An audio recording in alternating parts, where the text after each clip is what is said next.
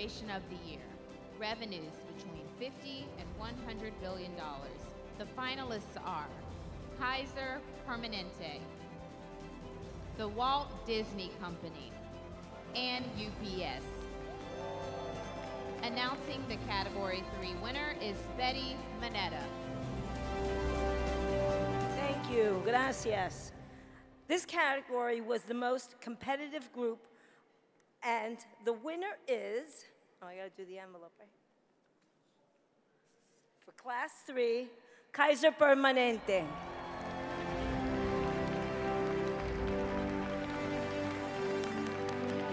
Accepting the award, and you have to remember I'm Latina, is Ijanu Odezi Niwazu, Executive Director, Impact Spending, and Tanya Nixon, Manager, Supplier Development.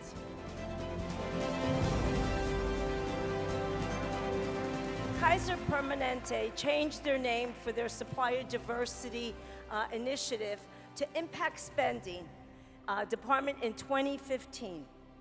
They recognize that spending with diverse suppliers is exactly their mission for helping to create healthy communities.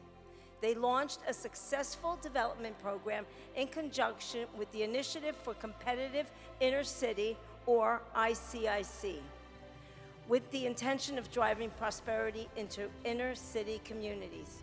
At the core of their spending, they want to make sure the money being spent impacts the community.